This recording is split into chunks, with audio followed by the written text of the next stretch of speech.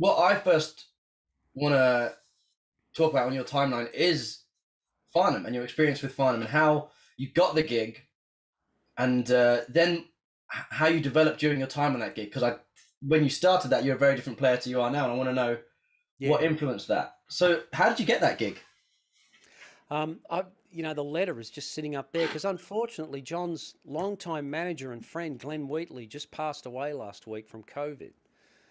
And Glenn had been, he had some health issues, and I think he caught COVID, and that was just the thing that just pushed him over the edge, unfortunately. So, whereas a person who was fitter and healthier might have overcame it, it overcame him, unfortunately. But I've got this letter up there because we were all approached as members of John's band. We were approached by some people who wanted to do a documentary about John for Netflix, and we're all pretty excited about being part of that. And I just emailed Glenn about 10 days ago, and I said, I've still got the letter you sent me all those years ago, 1985 it was, in October of 1985.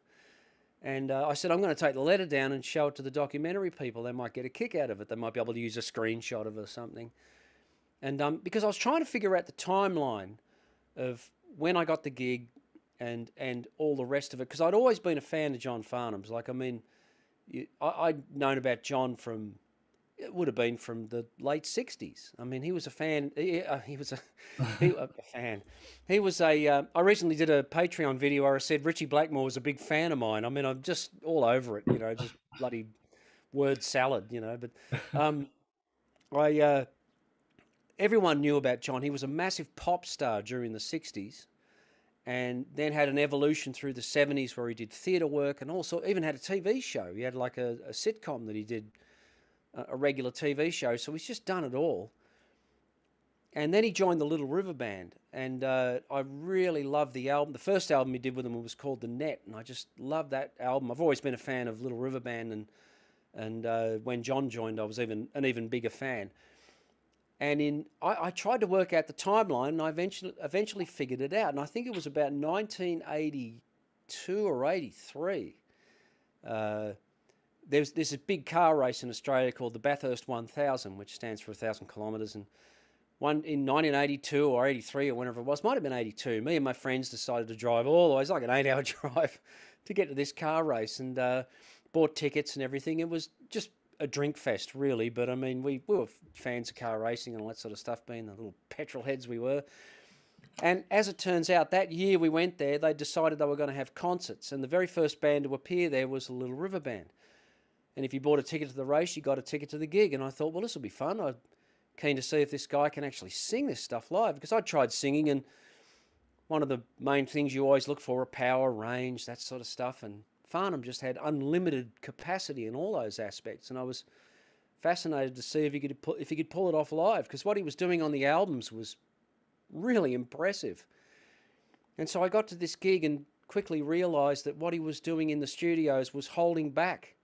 Like, he was the first singer I'd ever seen that obliterated what he did in the studios in a live setting. I've been to all these heavy metal concerts where the singer was out of breath and holding the microphone out of the crowd and all the rest of it. None of that with Farnham. He was just killing it, absolutely killing it. I'd never seen or heard anything like it. And so years later, I just took this initiative to send out tapes because I'd been working as a plumber. That was my trade, my apprenticeship and everything. We just got apprenticeships around here. That's what we did. There was a gig as a plumber going, so I thought, I'll do that. So that's what I did. And I just decided it's time to start looking further afield, see if I can get into a cover band maybe. That'd be fun. Like, get in a cover band in Melbourne, which was the nearest big city, and just pay my bills doing that. That'd be awesome. So I just managed to find a few names and addresses of management companies, record companies, and just sent out a whole bunch of cassettes that I recorded, demos of me playing drums, bass, everything. They were pretty bad. But I threw them out there, handwritten letters, cassette in the mail, the bag, the whole thing. And most of the record companies replied with thanks but no thanks because they were unsolicited material, and that's fair enough. But I think I sent 2 cassettes to management companies, one of which was the Wheatley organisation. The other management company said thanks but no thanks. and I got Glenn's letter, the one that's sitting up there on my studio speaker, and it said, "Dear Brett, I just got your tape. Please call me." And I thought, well, this has got to be good. So I called him up, and this was in October of 1985, and he said, "Look, loved your tape," and he said, "I'm putting together a pub band for John Farnham. He wants to go out and do some gigs just to keep his game up while Little River Band are having a hiatus, and do you want to tour with him?" And I was just, fumbling with the phone. And I said, "Yeah, sure, that'd be awesome." So yeah, within a few weeks, I was going down to meet John, and met him at his house. Went in there, and he and his producer, Ross Fraser, were working on a song called "Let Me Out," and it was for a proposed album, which was going to happen next year, they told me. And they said, "Just blow a couple of solos on it, let's see what you do." And so I took a couple of solos, got lucky, didn't hit any clangers, and they liked what I did. And the cool thing was, we're in just John's lounge room at his house. And it's like 11 in the morning, he probably hasn't even had his second coffee. And they said, "What would you do in the verses?" And I said, "Well, I don't know. There's no vocal on it. I don't know what I'd do in the verses." And John said, "I'll chuck a vocal on it for you." So he grabbed like a 58 and just sang the thing. The song that's on the album was in F sharp. That was the basic key of the song. This version was in A. I remember it because it put the solos in very strange keys. And so he was hitting like G's. Like I'm talking, 15th fret on your high E string, those kind of G's. Full voice, full chest voice, in his lounge room, no warm-up. And I'm just sitting there going, what? I'm just sitting there going, oh my God, who is this guy? And just puts a vocal down that Robert Plant would have sold his soul for. And just, yeah, that'll do. And I think I was so blown away, I didn't know what to play in the verses, but they gave me the gig anyway. So we went out and did a quick pub tour, 3 weeks around Christmas time of 85. And I made more money doing that than I made plumbing. Even just in that 3-week period, they were paying me more per week. And I thought, gee, I hope this is the future, because I really like it. And luckily the next year, about June of next year, we did the Whispering Jack album. And they didn't really know what was going to happen with that. And it was such a unique situation because a lot of people I spoke to, John was 35 at this time, and they didn't really know what was going to happen. But, oh, thank you. Dessert has arrived. Look at this. What a place I live in. It's the rock star life, ladies and gentlemen. Thank you. And a lot of other musicians I spoke to, I said, yeah, I just did an album with John Farnham. And they said, oh, look, no one deserves it more, but really, it's not going to happen, is it? And the thing came out, and man, it just went ballistic. I think to this day, it is still the highest selling album in Australian history. Wow. Yeah, isn't that wild? Yeah, it's amazing. And we're talking, this is your first album you've played on, right? You've not done any releases before that? First time I'd ever been in an actual proper recording studio that wasn't the 4-track studio owned by our little local radio station here. So, and it sold over 1 million copies, which, to put into perspective, back then Australia only had 23 million people in it. So for an album to go, that's not platinum. A platinum was 150,000 copies here, in proportion to the population. So yeah, you're talking bigger than Thriller. You're talking bigger than Rumours, bigger than everything. Really, it was an absolute phenomenon. It was the most amazing thing to be a part of. So, well, never be afraid to just go for the gold. You might just get it, and I actually did. Well, yeah. So before you sent off that tape, what was your gigging experience? Had you done circuits? Had you been playing live much, or was this just... My gigging experience was a pub band with my cousins playing within about the texts are coming in. Playing within about a 40, 50 kilometre radius of this little town I'm in, which has a population, back then had a population of about 5,000. Now it's grown to about 20,000. But that was my gigging experience, just local pub band. Wow. Nuts, so, man. I've got a relevant question, but before we go on to that, would you recommend a couple of tracks for someone who wanted to hear like displays of your guitar work on Farnham's track specifically? What tunes would you recommend they check out? There's some interesting ones. Well, I guess the the sort of iconic one on the Whispering Jack album is that song "Let Me Out," where I get to blow a fair bit.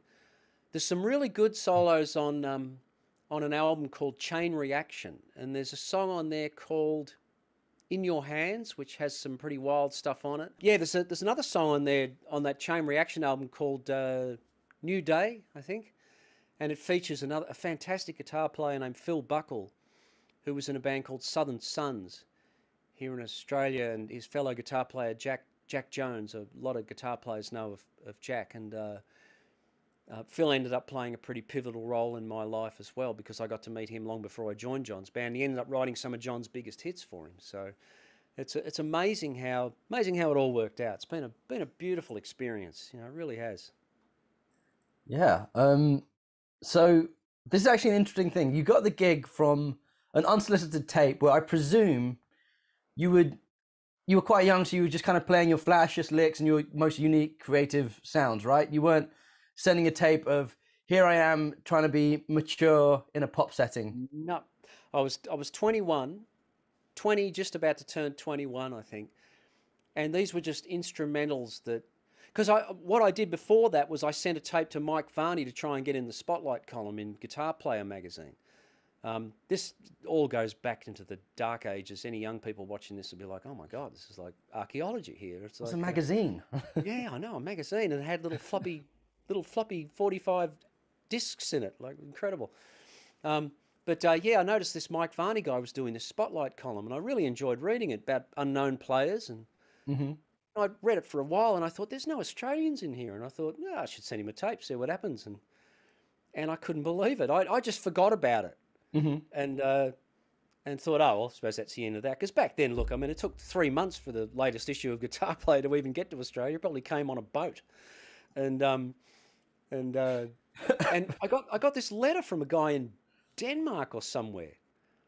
Like, I remember sitting at my brother's kitchen reading it because they collected the mail that day. And I'm like, what the hell is this? Some guy from Denmark asking me all these weird questions about guitars. And then I spoke to a guy who I'd bought gear from in Melbourne at a shop, and he used to go to America and buy gear all the time. And he came back and he rang me and he said, "Mate," he said, "you're in Guitar Player." I said, "What?" And he said, "Yeah, I've got the latest issue here with Eric Clapton on the cover." He said, "You're in it. You're in the Spotlight thing." And I was like, "Wow, can you send it to me?" And eventually it turned up in the mail, and I couldn't believe it. So yeah, my friend that went to America knew about it before I even did. So was that the thing where you sent a recording? Would they put that on the 345 that came with the magazine? They put your demo. No, they didn't. What Mike did was he would put your contact information there, your mailing address, and it was up to the readers to then respond to whoever they wanted to respond to, and then it was up to the person they wrote to respond to them. So just started getting these random letters from people all over the world asking if they could get my tape. So I just started sending tapes to them. And yeah, it was just me. I bought a drum kit off a mate of mine. My gag was I bought it for $150 and instantly made it sound like it was worth $100. And me, bashing away on this drum kit, borrowed a bass and had a little Fostex 4-track cassette recorder, and I just started making instrumentals and just shredding like a nut job. But they were melodic. They were really melodic little songs. They weren't just, it wasn't just me blowing an E minor or something. They were songs, and even though I used to play fast a lot, there always was a sense of melody there. It wasn't just mindless. There was heart in it. I think that's what Mike Varney mentioned. He said a lot of soul. Said I reminded him of Michael Schenker, which I really loved. I thought that was what a great nod that was. I really enjoyed that. And he did mention that something about me being highly original. Even back then, he said there was a high level of originality to it, which really astonished me. I wasn't even ready to get looked at. But that once I had that was the first independent endorsement of my playing I ever had. So I photocopied that page, and that went out with all the letters. So it was something for people to read, like a review in a way, because I didn't have any gig reviews or album reviews or practical professional experience, zero. So, I mean, it was amazing that they even let me. Luckily, I wasn't the only guitar player in the band at that stage when I did that very first tour with John. Sam C., who's still a great friend of mine to this day and one of the most legendary Australian guitar players. Sam was in the band at the same time. And I remember thinking, oh, thank God for that. You know, it's like, someone with experiences there, because I was so green, man. I mean, I had no idea. And it was hysterical too, because I turned up, I had my 4x12 Marshall and this beautiful old Marshall plexi head that I had. And I had to buy another amplifier, like a Yamaha or something, to use as a clean amp, and I'd switch between them. And I remember we were doing this gig, and it was in this place, and it was like a cabaret sort of setting. And the our front of house guy said, "Man, we've got to do something about your Marshall." And I said, "Why?" And he said, "It sounds like the ocean is coming in." He said, it was so quiet that all you could hear was the hiss from the gain coming out of my amp. And I was hysterical. Every time I tried putting a noise gate, I had this DOD preamp running into it that just cranked the gain. It was fantastic. It was the greatest sound, but just hiss. And every time I tried putting a noise gate in front of it, it just screwed up the tone. So oh well, it's going to hiss then, you know. Funny. So we're talking 21-year-old guys, just put out these shred tapes, gets a call from older guys to join a pop rock setting band. Yeah. And in my mind, you could see that going two ways. You could see them kind of throwing around their experience and suppressing you a bit and getting you to play ball, or you can see them kind of nurturing you and allowing you to grow, which I think is, given that you were given these guitar solos and you were hired off these kind of Mike Varney-esque recordings, is the way it went, right? So how much... You know, that's actually an interest. I love that you brought that up, because I think this is the change of perception. It could be the change of perception of young people now as opposed to young people back then, because bearing in mind, I was a 21-year-old guy walking into a situation with musicians infinitely more experienced than me. And I walked in there, as the martial artists say, the empty cup. I walked in there just going, teach me. I didn't look at... I looked at musicians that were 15, 20 years older than me, and I didn't look at them and go, old guys. I went, experience, knowledge, teach me. You know, I'm looking at the sensei, and I'm this green idiot walking in, and that's exactly how it was. And man, they accelerated my development tenfold because I just shut the hell up and listened. And they were so awesome. Like, I mean, that's what I was saying, the experience has been so beautiful, because I've heard nothing but horror stories from some of my friends about their first experiences venturing into the professional world of music. Just horrible experiences working for horrible people. And starting with Glenn Wheatley and John and Ross Fraser and the Farnham band as a total, every incarnation of it. Just unbelievable, just beautiful, absolutely beautiful. Like, I couldn't have had a more dream run. But I swear to God, that was my thinking was, you are here in a situation where if you just be quiet and observe and listen, and if someone gives you advice, you take it on board, then good things will happen. And they did. That's exactly how it was. So, and they were always just accepting of me and what I did, because it was the time, let's face it, back then it was the time of the face melting guitar solo. And if a face melter was what you wanted, that's what you got. I was more than capable of delivering it. That's what I'd trained myself to do. And luckily that was the order of the day. Like, quickly that changed, but luckily I evolved with that too. So and that's turned me into the player I am now, which is very different to that. I couldn't play like that way. I couldn't play that way now.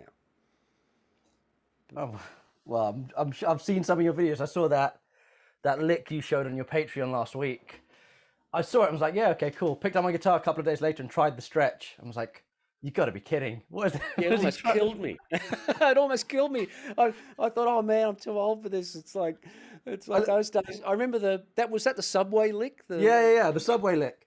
I remember doing that. I remember sitting there vividly, sitting in TJ's apartment, beautiful sunny day, LA sun streaming in, and we were just doing those trade-offs. And I sat there and thought, I should put a lick here, shouldn't I? And I just had Sean Lane echoing in my mind from doing Centrifugal Funk, and I said, what would Sean do? I want to pretend I'm Sean for a minute. And I just threw that down like it was nothing. I went, yeah, that's great, that'll do. And we just probably went to Subway and got a sandwich. I don't know, but and just to get it recorded for this literally almost took my hands out. Like, yeah, time has not been kind. I remember when I was trying to play it, the only thing going through my head was, calm down, Brett. Like, why, calm it down.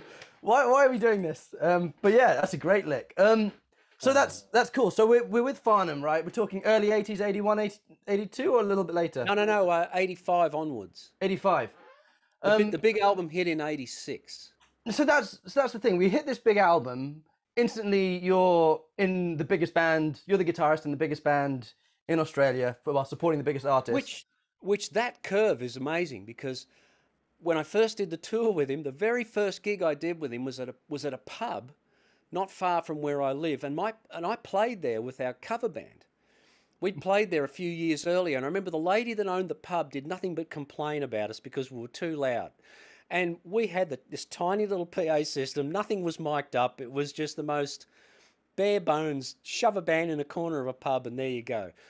And she just absolutely gave us nothing but hell all night because we were too loud. And there's the first gig with Farnham.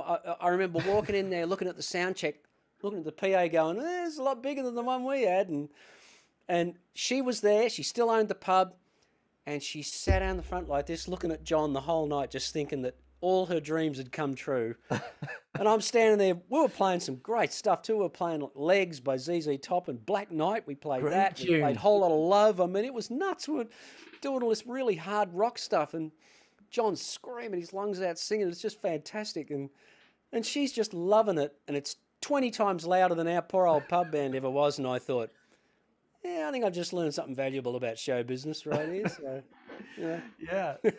So, so we're here in John Farnham's band, and this is what I said at the start. There's still a huge evolution yet to come in your playing, right? You're in this chart-topping band, and you're still driving and developing yourself and pushing harder and leaning in more to that original sound, when maybe some people under that workload and under that stress would just kind of chill, take it easy. You're kind of somewhere you've arrived. How did you find that work ethic? Was that just natural? Were you gigging and then still trying to practice every other hour? I think it came from, I mean, I don't know if it's the same for everybody all over the world, but for someone who grew up in rural Australia, we have a certain kind of mentality here, which is incredibly self-disparaging, and we never really think much of ourselves around here. Maybe it's a unique Australian trait where they call it the tall poppy syndrome, where the minute the poppy rises too high, they try to cut it down, and that's the metaphor they use for that. But it's yeah, I never thought I was good enough to be in that band. I mean, I never thought I ever deserved that shot, and I just thought, I've got to try harder. I've got to live up to this. John was never anything but absolutely supportive of me. He's been one of my biggest champions my entire life, and I just couldn't even thank him enough for that. And the rest of the band were too. They did nothing but try and lift me up and pump me up, but I just had this feeling that you don't deserve to be here, man. You've got to get better. But the trouble was, I didn't really have anyone around to ask, like as far as a guitar player went. I was surrounded by great musicians. David Hirschfelder was the keyboard player in the band for the longest time I was in it, and David's an Oscar-nominated film composer. He's one of the great geniuses of our time, and I should have been sitting in David's room grilling him about harmony, but I didn't know where to start. This is a guy that didn't know what a Mixolydian scale was back then. I knew how to play it, but I didn't know what it was called. And I didn't know where it came from or why it was the way it was. I knew nothing about any kind of harmony or theory at all. Completely flying blind. But there was all these pivotal turning points, and one of them was a lot of times on these tours, I just make friends with other guitar players, and they'd come by the hotel and we just sit in the room jamming all day. And this one guy, I wish I could remember what the bloke's name was, and because I'd like to thank him. And we were obviously talking about Holdsworth, and we were talking about the Bruford albums. And I was saying how much I love Jeff Berlin's bass playing on the One of a Kind album. And I remember the next day we were going to catch a plane, and he comes bolting up to me at the gate. I don't know how he even knew I was there, but he's got this cassette in his hand. He said, "Man, I want to give you this before you go. Here, have a listen to it on the plane. See you later." And that was the last I ever saw of him. And he just gives me this cassette with Jeff Berlin written on it in pencil. And so I've got my little Walkman. We get on the plane starts taking off, and I go, well, chuck it in. And the very first song is Mother Lode from the Champion album. And the first thing I hear is Scott Henderson. And I hear that melody, and I'm like, oh, who the hell's this guitar player? Love that sound. Like it's sort of Alan, but not Alan. Like, what is this? Who is this? And then, of course, the solo hits me, and I'm like, oh my God, who is this guy? And then this little cassette just ends up influencing me for the next 2 years of my life. I'm just listening to this unknown guitar player, no internet, no way of researching who it is, no way to find the album. I think the album's already out of print by this stage.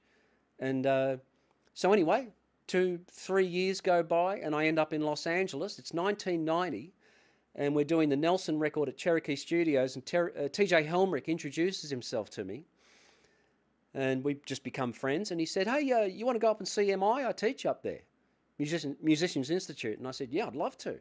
He said, we'll go up Tuesday. Henderson's teaching there. And I said, who's Henderson? He said, Scott Henderson. He said, you'll like him. And so we go up there, and we walk into the room, and there's Scott, and surrounded by students, and he sort of looks up and shoots this look like, oh, great, 2 more long-haired bloody metal guys. And so we sit down, and I'm just sitting there, and I'm like, well, this will be interesting. I wonder who this bloke is. And they start playing a jazz standard, and I don't think he even had a distortion sound. I think it was a clean tone. And I give him 3 notes, and I've gone, oh my God, it's the guy on the cassette. I just picked it straight away, and I'm sitting there going, Jesus, I'm in the room with the guy on the cassette, the Jeff Berlin guy. And there you go. If I ever needed proof of having an identity, that's it.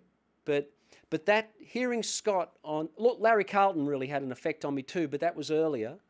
He was like the precursor to all this, and Scott was just the final nail in the coffin. It was just like, get to know your stuff, you know, because as soon as I heard him, I went, this is a guy who knows what he's doing and is a supreme musician, a musical player. Like, it just absolutely flattened me, and it still does. I mean, I'm still Scott's biggest fan to this day, so he's the one guy I'd get on a plane and fly overseas to see if I could. So there you go. Awesome. So actually, that's great. We've fast forwarded a bit to MI, TJ, and the stuff that's going on there. The first thing is, I just want to get an idea of what your relationship with MI was. Did you do open counselling there, or were you ever on staff there? I sort of ended up I think I was sort of on staff, but it started off with just Keith Wyatt, who was, I think, head of the guitar department at this stage, asked me to come up and do like a show in the big room in the 101, I think they called it, the big main concert room, and it was fantastic. I think I definitely remember Tim Bogart was playing bass for me, and Tim, oh God, fantastic drummer. I can't remember his name. I'm having a blank on it, but you know, I had these, and Keith was playing guitar as well, and it was just awesome. Like, because they invited me up there, probably on TJ's behest, I'd say, but I think Keith sort of had an idea of who I was, and they invited me up there as the guitar player from Nelson. And I remember when he introduced me, and a large portion of the room just laughed. And just said, because Nelson were kind of considered a joke at that stage, like, which was a shame, because it was a killer band. I mean, and a great album, like really great melodic music. I love those songs. They had hit written all over them, and they were hits. They were great hits, and the band was amazing. But anyway, I heard the laughs, and I went, yeah, it should be right. So we just started playing, and they didn't laugh anymore after that, because they hadn't heard anything like that. Like, everybody I met, this is not me bragging, I'm just stating a fact. Like, everybody I met were great players, but they were all cut from the same cloth. Like, speed picking, 3-note strings, shapes, patterns. No one had ever met a guy like me that had the influences that I'd had, yet still had a rock attitude. They just, and can improvise. I mean, they'd never come across that before, and it was a different sound for them, and it was great. It was really great to show up places and just have people go, what the hell are you doing? How difficult was it to maintain your trajectory whilst everyone else around you is, you know, this speed picker, kind of like when the heroes of the day, or, you know, like we had Paul Gilbert coming out and all those guys. Was that something that you found it easy to stay true to, or were you feeling constantly pulled in different directions? No, it was easy to stay true to it because I had no choice. I still can't speed pick. I just, and my mentality was, it just wasn't natural for me to think that way, where it was totally natural for me to just do what I do, which is a completely alien concept to a lot of the other people. Not so much now, but back then, like especially the finger picking stuff. I mean, I remember going just before I started touring with Farnham.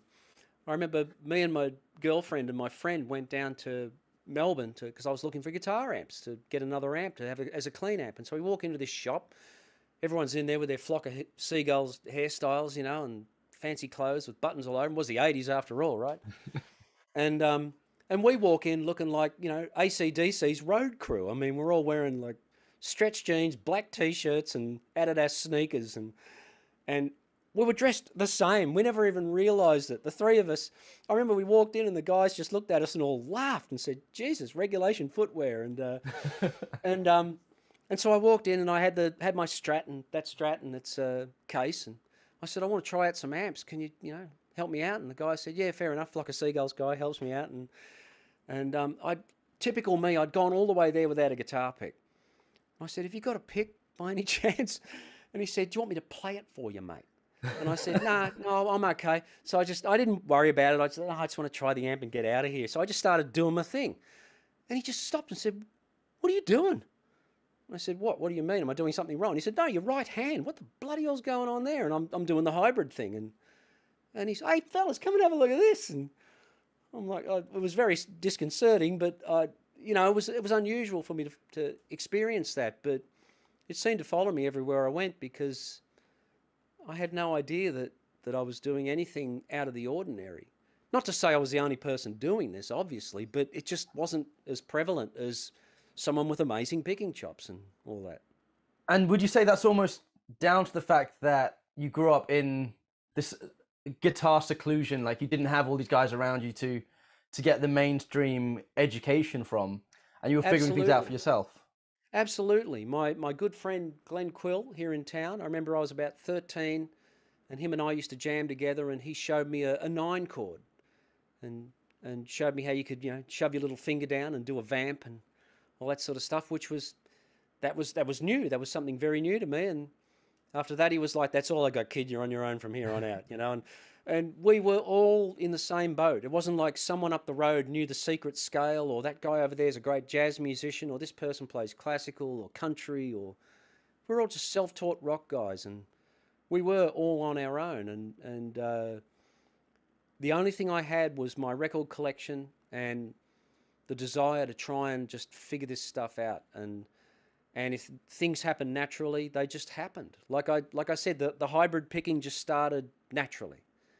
It just happened one day, and it was mainly from trying to play acoustic tunes, not knowing people use their thumbs or a thumb pick. I just assumed they used their pick and the other 3 fingers because I'd been taught with a pick. I took three or 4 lessons off a guy here in town, and he taught me to use a pick, and that was it. And the same with the slide playing, the angling of the slide, like all just, I wonder if this would work.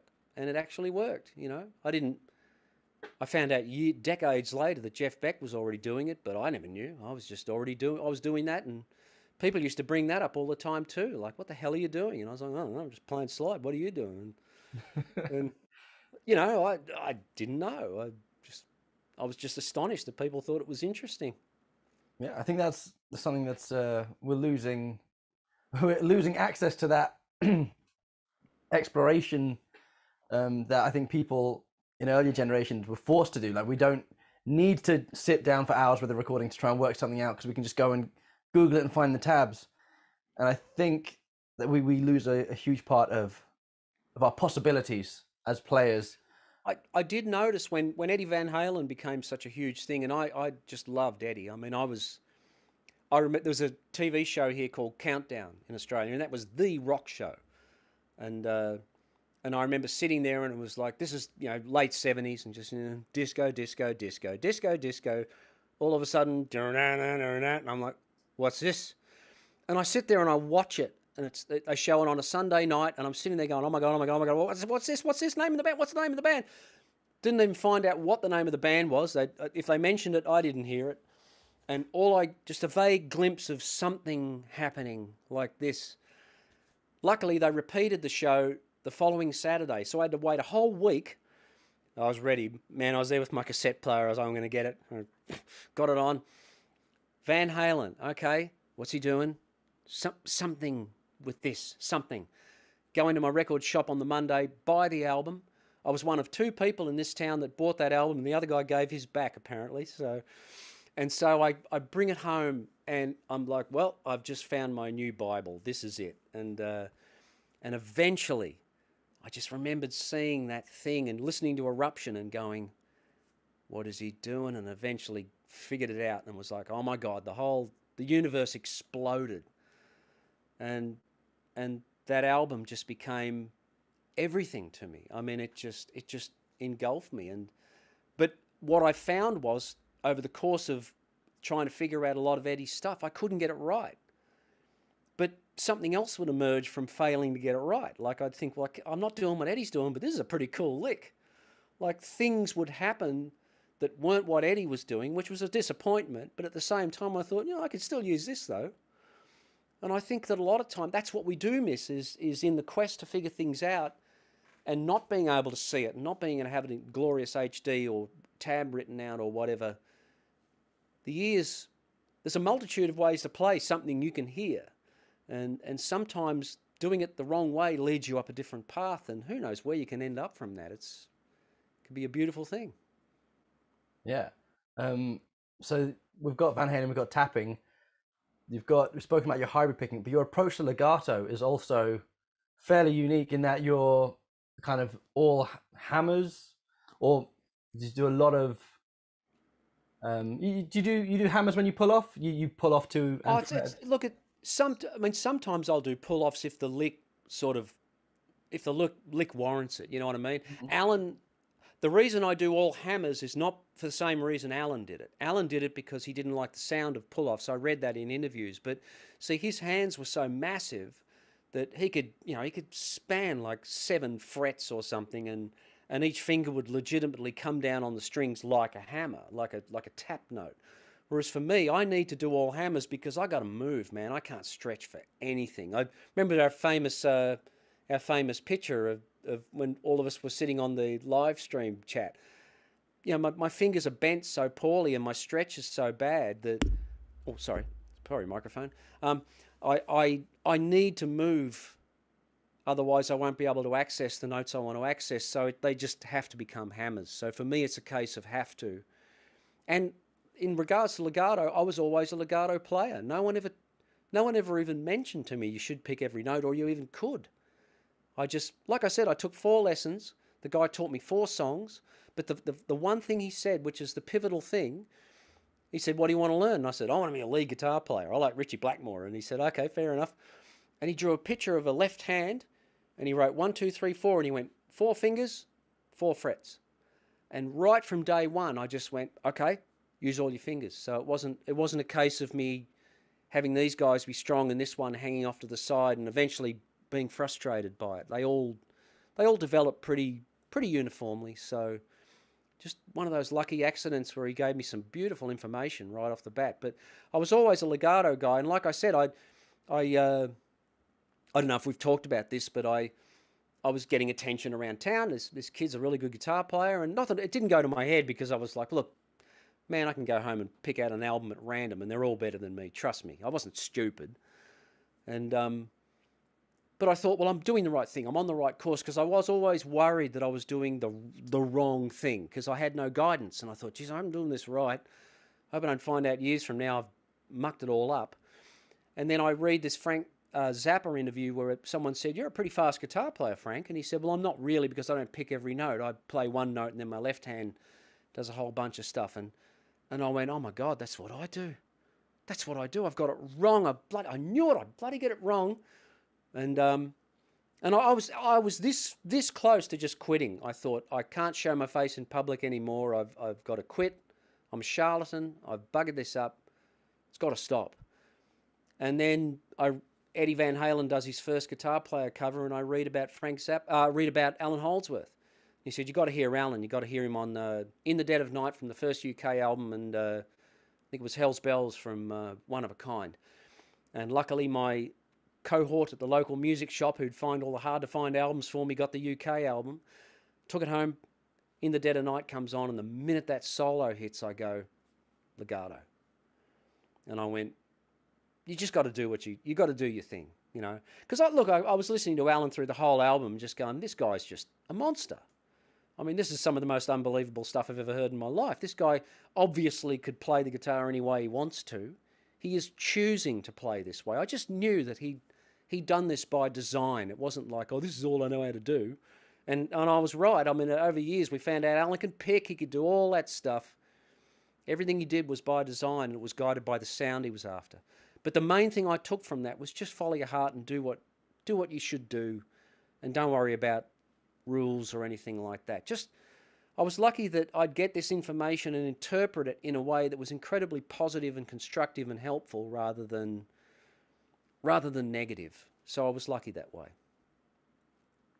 Yeah, I'd say very lucky, because that's a huge problem lots of players have today. So I want to continue on our little timeline, because there's a couple of big things that I want to talk about, which is your stuff with TJ, and then maybe get into a little bit, if we've got time, about the conception and the execution of Centrifugal Funk and how that all came about. Okay. So I just want to talk about the stuff with... We should probably put Centrifugal Funk first, because that came first. So, oh, did it? Yeah. Fantastic. You see, what happened was there was a friend of mine in England, Maurizio Miele, and he sent my cassette to Mark Varney, Mike Varney's brother. And Mark was starting the Legato Records label, and he already had Frank Gambale on the label and had done some releases with Frank. And he was looking for artists, and Maurizio sent him my cassette, and he really liked what he heard, just those melodic instrumentals. And Mark had contacted me long before I ever went to America, and we were already talking about trying to do an album. And I just didn't know how I was going to do it, because the budgets he was talking about were so small, and in Australia it was a different ball game here. There were no independent studios. You're either in a big studio or you weren't. So anyway, by the time I eventually end up in America in 1989, Mark and I make contact. And Mark starts telling me, like, he said, I want to do something with you. He said, there's this project I'm putting together next year, and I want to get you on it. And that was kind of where we left it. And I just went back to doing the Nelson record and stuff like that. And then the following year in 1990, he said, well, I'm doing this thing. He said, I want you, Frank Gambale, and Sean Lane. And I was like, okay, cool. Well, I knew who Frank was, because Frank had already had a major impact on me. And I didn't know who Sean was. And then as luck would have it, I went back to Australia and came back in early 1990. And Bobby Rock, who was the drummer for Nelson, I was living with him and his mate Tim in Van Nuys. Bobby was old friends with Sean, and he goes, hey, man, you got to check this out. And Sean had sent him this video of him and this drummer playing at the Bombay Bicycle Club, somewhere in Memphis, where Sean lived. They're doing all these Mike Stern tunes and Brecker Brothers stuff and some of his originals, and I'm sitting there looking at it going, who the hell is this guy? Like, you know, just where did this space alien come from? And then Mark tells me he wants to do this album, and Sean's on it. And I was like, oh, geez, I'm going to get killed. I'm just going to get obliterated here. But I thought, I've got to do it. I mean, how can I turn this down? So he actually took me to see the band that did all the tracks rehearsing. And it was Jimmy Earle playing bass, Joey Heredia on drums. I think Steve Faglione was there playing sax and iwi, and Mike O'Neill, who played rhythm guitar for George Benson for years, was playing guitar. And I can't remember who was playing keyboards, unfortunately. But they were just smoking, and Mike in particular. Mike was taking solos while they were rehearsing just to fill out the space of where the solos were going to go. And I said to Mark, he is playing on the album, right? He's going to take some solos. And Mark said, no, Mike's just doing rhythms. And I was like, Jesus, he's the rhythm guitar player's going to kill me. And oh, man, he was so good. And then in the middle of all that, Mark says, hey, come out the car, I want to play you something. So he takes me out to his car and plays me the advanced mixes of Truth in Shredding with Alan and Frank on this album. And I'm sitting there listening to it going, what have you done? I said, you've got the two most revolutionary guitar players to ever walk the earth on the same album together playing like this. It's unbelievable. And so I was privy to so much fantastic stuff over there at that time. And so we ended up, you know, Mark called me up and he said, well, time to do your tracks. So, you know, come to Costa Mesa. And I think what the hell was the studio called? It was where Alan Holdsworth did Metal Fatigue and all that, like Music Grinder, I think it was called, in Costa Mesa. Because I remember I walked in and the first thing I saw was the Metal Fatigue cover on the wall. And I was like, oh my God, Alan worked here. And the first track I did was So What? And I had this Strat that my friends here in Melbourne had made for me with EMGs in it.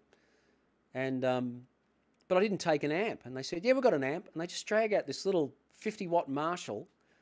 If you tried to buy it now, you'd have to pay 20 grand for it. It was one of the greatest Marshalls I've ever heard, and just the 412 cab, matching 412 cab. And I just plugged into it and turned everything on 10.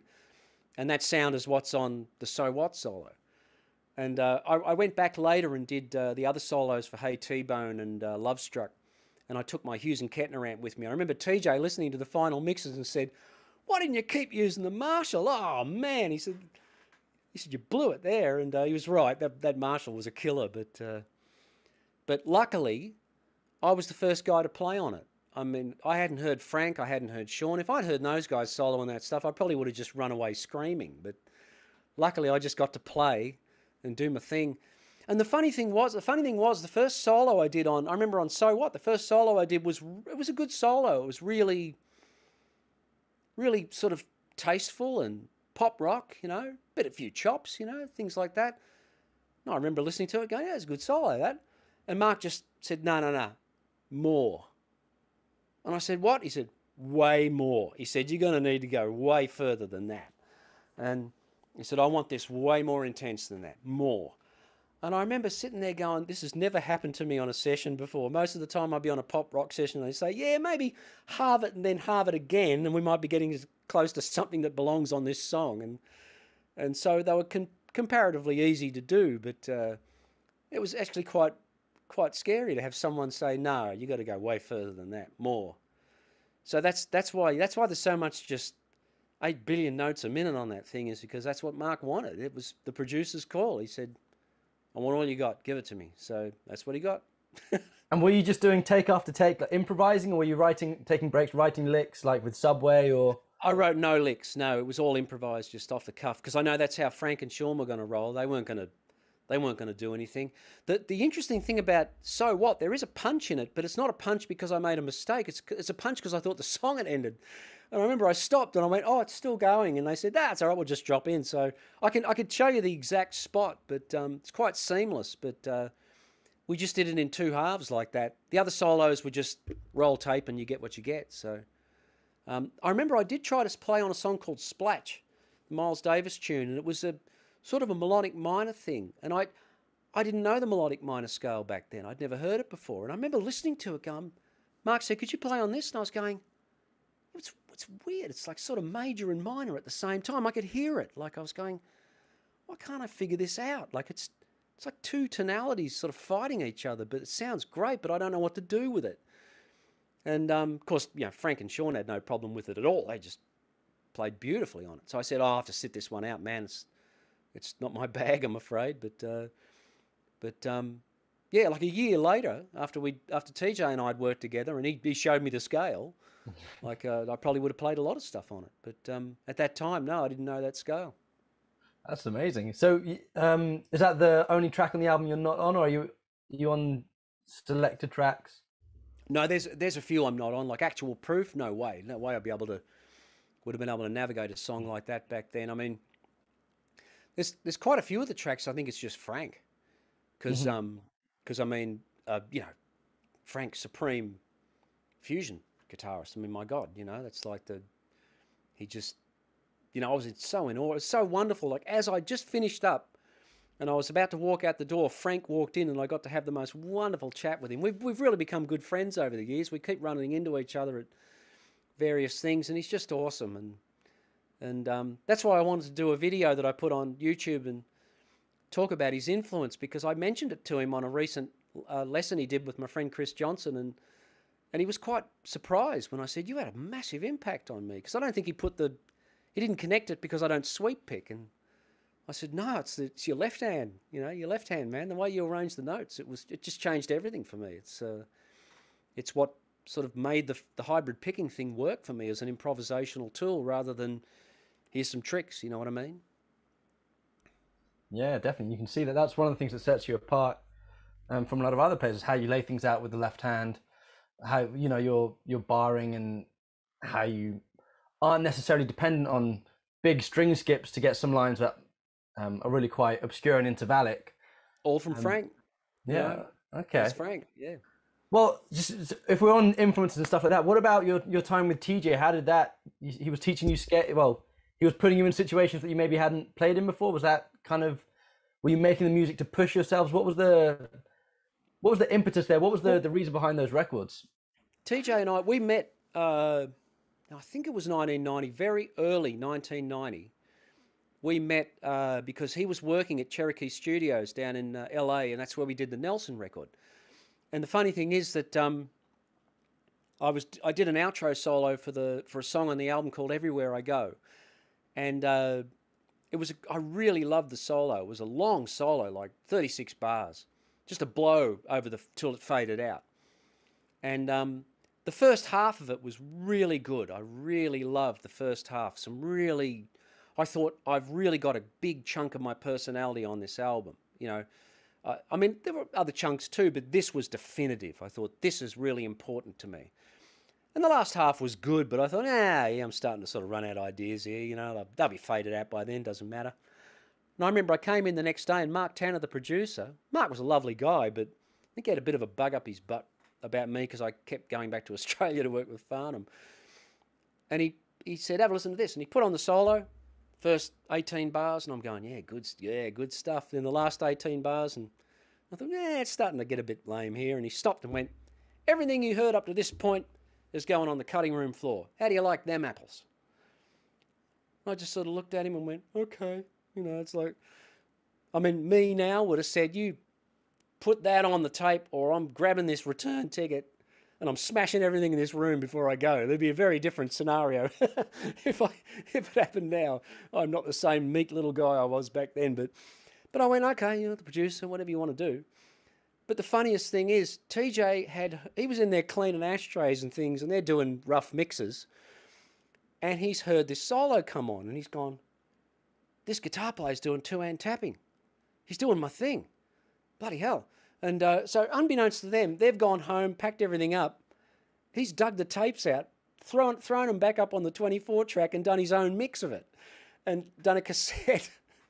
Naughty boy, man. He could get into big trouble for this, but he's done his own mix and took it home and had to listen to it. And he thought, I've got to meet this guy, figure out what he's doing. And so he introduces himself one day and says, I really love your playing. I've been hearing it on the tracks in there and you want to hang out? And there was just something about him. I just went, this guy's good. I just know he's not a wanker. He's not an idiot. I don't know. I just had an intuition that this guy knows what he's doing. And sure enough, we sat down and within about 2 seconds, he started doing this. And I went, yeah, I was right. And I went, damn, someone actually figured it out. Someone actually did it. And TJ did it. And so we'd been hanging for a long time before we started working, writing songs and things. So yeah, we'd sit together all day and he'd teach me scales and things. We were jamming and I'd start jamming over something. He put on an E bass line and I just start playing Mixolydian licks to it because of Larry Carlton and Allman Brothers and all the rest of it. And he said one day, man, you really like playing Mixolydian, don't you? And I said, I do? What's that? And he said, you don't know what that is? And I said, no, what the hell is it? Sounds like a disease or something. And it's serious, you've got Mixolydian. And he said, it's this. And of course he played me the scale and I went, that, yeah, major scale with a flat 7. Yeah, I love that sound. And he said, what other things do you know? And I said, I don't know. I said, I like playing a minor scale, but having a flat 7 in that's nice. And so I'll play a major 7 and a major scale and I'll raise the 4th. That's a nice sound. And he said, you don't know what any of these things are called? And I said, nah. And he told me all the modes and I was like, wow, they've got names. This is awesome. And I said, what other ones are there? And he said, have you ever heard of melodic minor? And I said, no, what's that? And he said, it's like a major scale with a minor 3rd. And I sat there and played it and I went, oh my God, splatch. Straight away. I thought, curses. Where were you last year? I know, And so he would just show me stuff and we would work on it. We'd come up with chord progressions and jam over it all day. And we just had a whale of a time. It was the greatest hang. And that's how we ended up working together on an album, because we just go sit up on the Hollywood Hills looking out over the smog, and because I told Mark about TJ as well, and TJ sent him a tape and probably had Horizon Dream on it and songs like that, and Mark's like, well, I want you to do an album for me too. And we're sitting there on the Hollywood Hills. I remember it quite vividly. We're sitting there, got a couple of beers, you know. And we said, how are we going to make albums for $5,000, man? That we, you know, $5,000? Couldn't even get the drum tracks done for that. And I don't know whether TJ thought of it or I thought of it, but we just decided, why don't we say to Mark, we're going to pool the budget, but for the budget, you get 2 guitar players. So, you know, we'll get $10,000 and we'll make an album for you, but we'll both be on it. And he thought that was a great idea. So that's how Quid Pro Quo happened. We just pulled the budget and started writing songs. And we just had this direction for it where we said, well, we'd like to have some changes in there, like to improvise over. And we really love tribal tech, obviously, because of Scott's influence. And we thought we'd love to have some sort of tribal techy sounding stuff. And as it turned out, we managed to get Willis to play on it because he did it as a favour to TJ, I think. And that was how it all came together. And we were very specific, like no boogies, because everyone ever since Satch had the big hit with Satch Boogie, which I sort of took as a carry on from the Dregs, you know, from the Dixie Dregs. Like Steve Morse to me exemplified that whole rimpa-dumpa-dumpa-dumpa thing. And Satch blew it out of the water with Satch Boogie, and every Shrapnel release had bloody boogies on it everywhere. You know, everyone's doing a ran boogie thing, you know. And you know, they all played the same way. And we said, none of that, we're not doing any of that. And so the album just had a different trajectory to it. The only album out there that was similar in the sort of way it didn't follow any other path like that was probably Powers of 10. But even that had a boogie on it. You know, it had that Sean did a boogie on there. I can't remember what it was, but yeah, no boogies. So. Awesome. So there's actually 2 key things I just want to ask about. The first is, did you know TJ was this tapper before the first time you saw him play, or did he just like play for you and you're like, what the hell is this? He did mention to me, like upon our meeting, he just said, yeah, we should come up to my house. We'll have my apartment. We'll have a jam. And he said, I do 8-finger style playing. And I was like, okay. I have no idea what that is. I didn't know. I thought maybe he's like a Stanley Jordan kind of guy. I don't know. But I don't know. Like I said, my intuition was this guy's on the level. I'm going to go to a strange person's apartment in Hollywood, and I have no idea what he does. He could have been the biggest tosser I'd ever met in my life. And the minute he played, I just went, oh my God, someone did it. Someone actually did it. And this guy did it. Oh, this is brilliant. So yeah, it was just great. And we just hit it off as people, same stupid sense of humor. And yeah, we just, you know, we're still old, mate. We're like family. So yeah. And then what doors did his impact with Theory open for you? Because now all of a sudden you're comfortable playing in all these new settings, which you might not have, like Splatch, for example.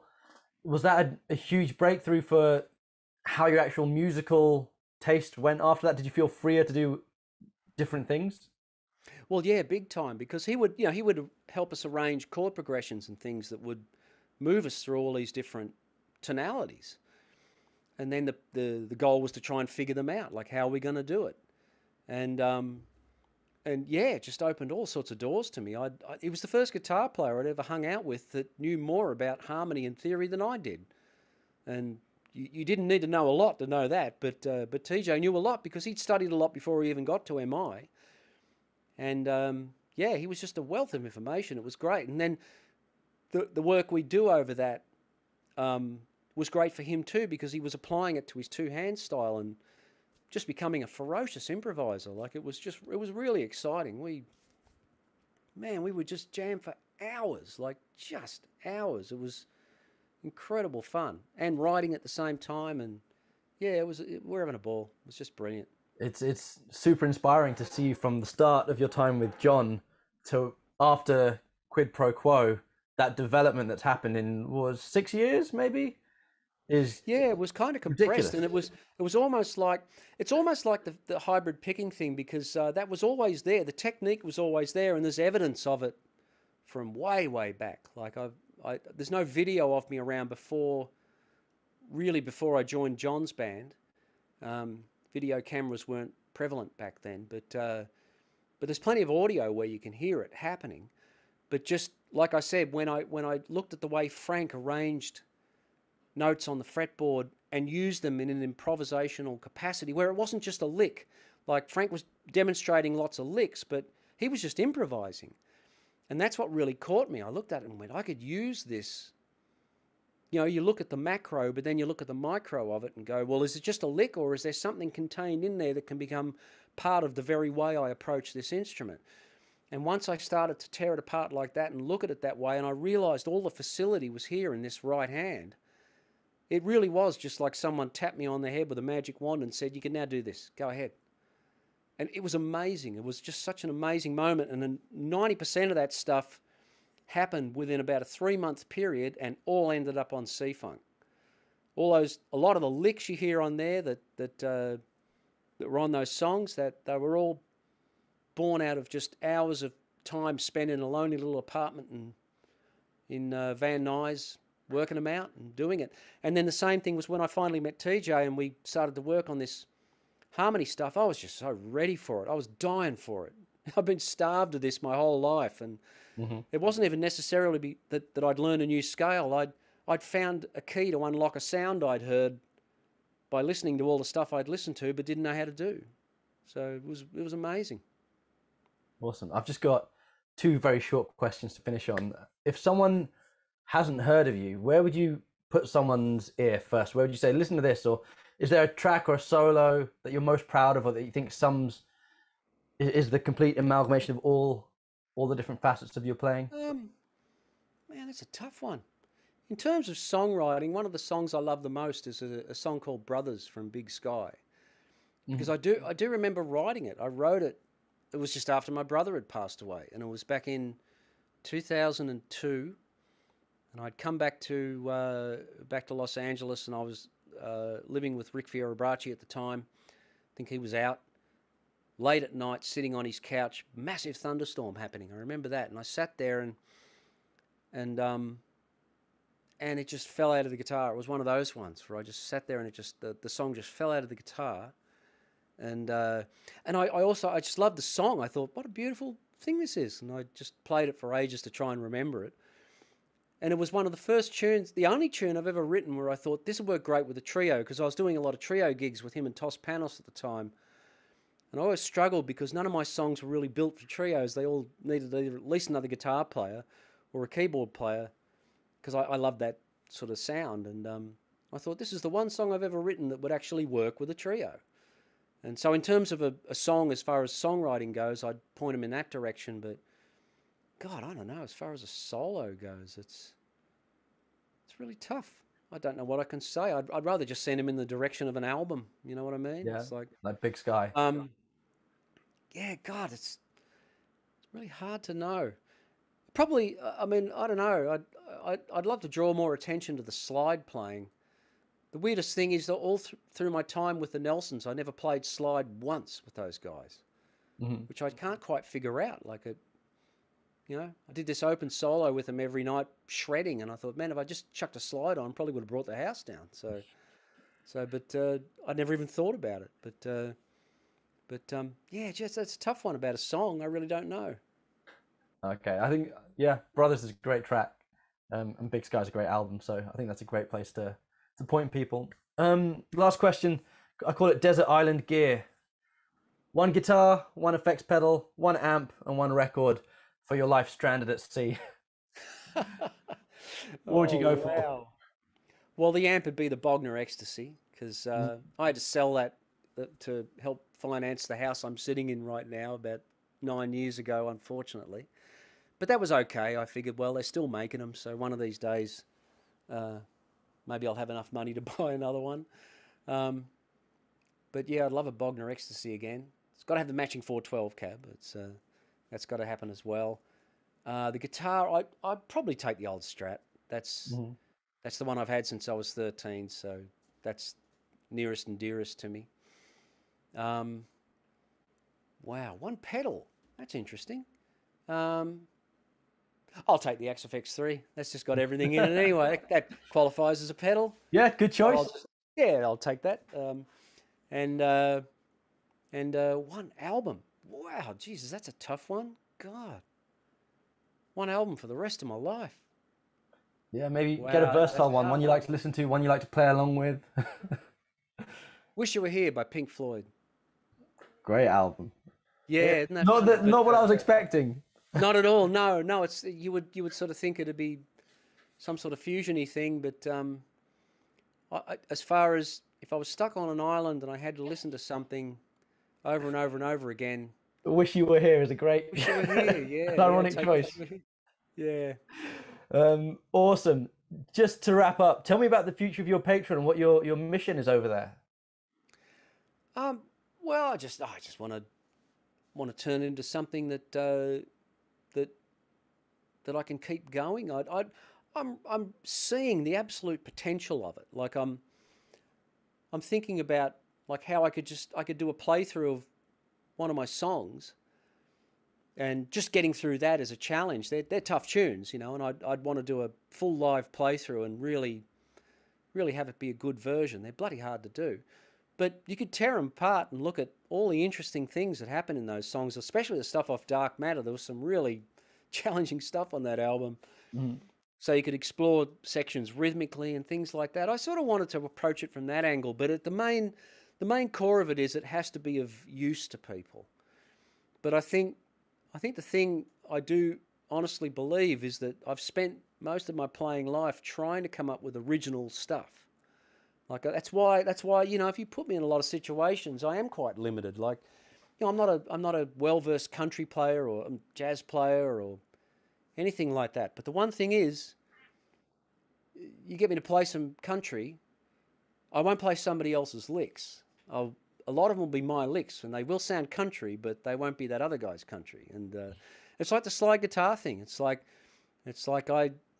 that's the thing I really am most precious about is the slide playing, because I really feel that is the one element of my style that you can't pinpoint the influences readily.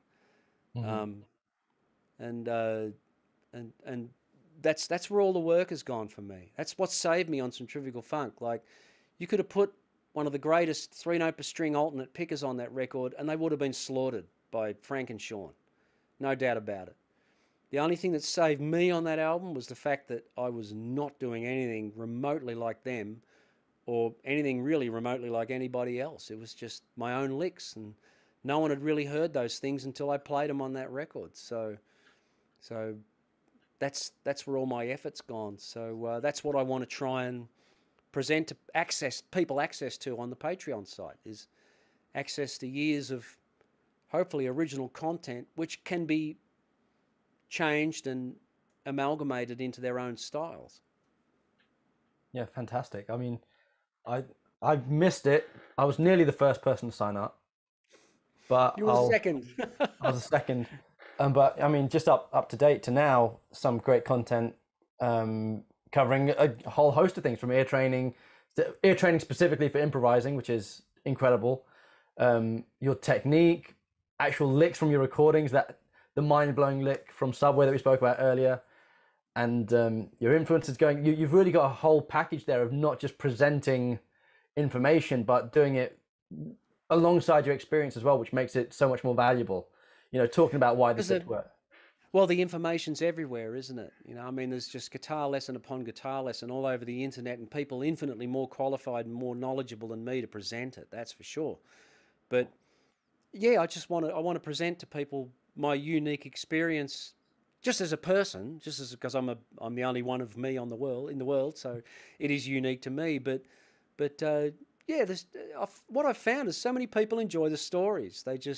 And I've got billions of them because it's been a life well spent. It's been an incredible experience of being a musician, an incredibly positive one. And I like I said, I've got nothing but horror stories from some of my friends about people they've worked for, and I have none of those. I've worked with John Farnham, Olivia Newton-John, and Paul Stanley. I did a short tour with Paul Stanley. Yep. They would be Barry Gibb. I did a gig with Barry Gibb. I mean, and there's other names as well, and they've all been absolutely wonderful. Like some of the nicest people I've ever met. and some of the biggest stars. I mean, these are huge people that should have egos the size of freight trains, and it's just not there. So I want to really let people know that, you know, a good time and good people still do exist out there, and if they have a bad one, then they move on and find the good ones, because they do exist. Awesome. Fantastic, man. Thank you so much for your time and your insight and being so forthcoming with all that, with all my questions, my nerdy little fanboy questions. I appreciate that. Fantastic. Dude, so everyone, I'll link to your Patreon down below underneath. Highly recommend checking that out. Your music's out. We can check your website and find where to get that right. Yeah. Awesome. Thank you so much. Good on you, Luke. Thank you, mate. And well done for you know, withholding your dessert. It's sitting there in front of me. I'm just going to nuke it and I'm going to eat it and celebrate. So Awesome. thank you. Well deserved. Thank you very much.